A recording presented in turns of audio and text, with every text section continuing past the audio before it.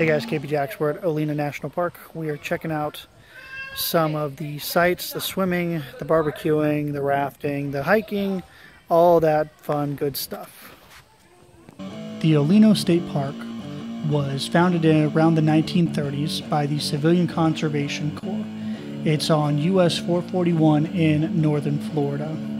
The Santa Fe River runs through it, and it's about 75 miles long. But its watershed is actually about 1,380 square miles.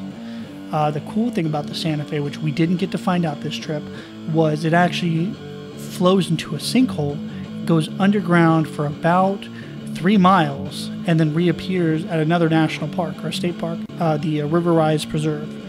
The water is a nice 72 degrees Fahrenheit, 22 degrees Celsius, pretty much year-round. And the river, Santa Fe, actually empties into the Suwannee River. I had to look it up. The Civilian Conservation Corps was actually a part of Franklin Roosevelt's New Deal, and it ran from 1933 to 1942. This program basically gave you a job. So if you had no skill, this program was a manual labor program. Yeah, that's a downside, but here's the deal. You got a job. You know, if you couldn't get a job and pay for your family and put food in their mouths, you could go out with a shovel, get a job, build a road, fix a road, do something, and you were able to put food in the mouth of your kids rather than, you know, just going out and getting welfare. Some people need welfare, but, you know, it's not meant to be a career. But it was a pretty awesome program. I think that they should bring it back. So the park is actually on an old road called Bellany Road, which I didn't even know what it was. I had to look it up. It is the first federally funded road that runs from St. Augustine, Florida to Tallahassee, Florida. You know, pretty neat. There's a few places on the campground area to go. There are playgrounds, picnics, swimming area, cabins, primitive camping sites, wildlife viewing. Speaking of wildlife, on a drive-in, we almost ran over a gopher turtle because he was sitting right in the middle of the road and looked like a rock. And when I got pretty close to him as far as driving, he decided to run in front of my truck. So, you know, we were able to get out of the way. There's several exhibits on site. As far as like a nature center where you can go see some of the animal exhibits. There's a museum dedicated to the Civilian Conservation Corps. Then there's some information about Bellany Road. The park is huge. We didn't partake in a lot of the stuff because, like the hiking, you know, we had toddlers with us, so obviously we couldn't hike with them. It was about 100 degrees, so we're not going to take them out there. Plenty of biking to do. We don't own a bike. However, if you do like hiking, biking, walking, that kind of stuff, jogging, there's plenty of those areas. The trails in the park actually add up to about 35 miles of trails. On site, the playground was, you know, fairly nice for our kids. There are cabins, like 1, 2, 3, 4 bedroom cabins you can sleep in. There are picnic areas that can hold like 75 people. So it is definitely a group place. The water is nice and cool. But you're not allowed to jump off the bridge.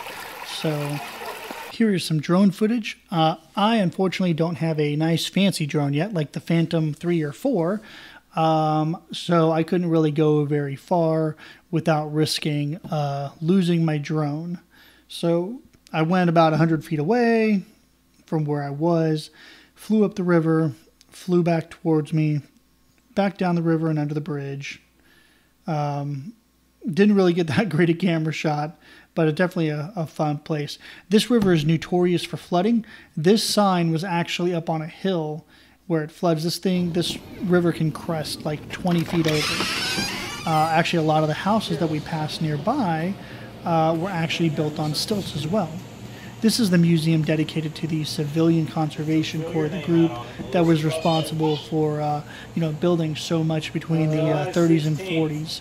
It talks about Franklin Delano Roosevelt, talks about the days of Olena State Park, talks about the history of the city of Leno, which actually used to be called Keno, which was a city built during the gambling period, and then they had to rename it because when they wanted to become an official city and get a post office, the government said no, because your name, Keno, actually relates too much to an illegal gambling game at the time.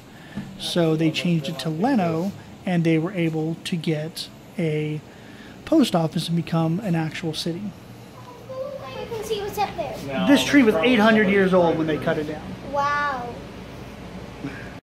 At the park, you'll find different statues, different signs, different memorabilia, if you will. This one happens to be dedicated to the Civilian Conservation Corps. There's a lot of information there about them, and I'm going to have to look it up because, obviously it was, 40 years before I was born. But kind of an interesting program. So we had to cut our trip short, though, because this massive storm front rolled in and it began to pour rain like crazy. Watch me as I catch the fire, I won't burn. I am a magic man. Watch me as I catch the fire, I won't burn. I can see past. And it's time to leave because it's about to storm. As always, guys, remember to like, subscribe, comment, and share. And get out of your house. Go visit a state park. Go visit something around you. And, have some fun with friends and family. I'll be right there side by side if the devil starts to roll. But I am a magic man.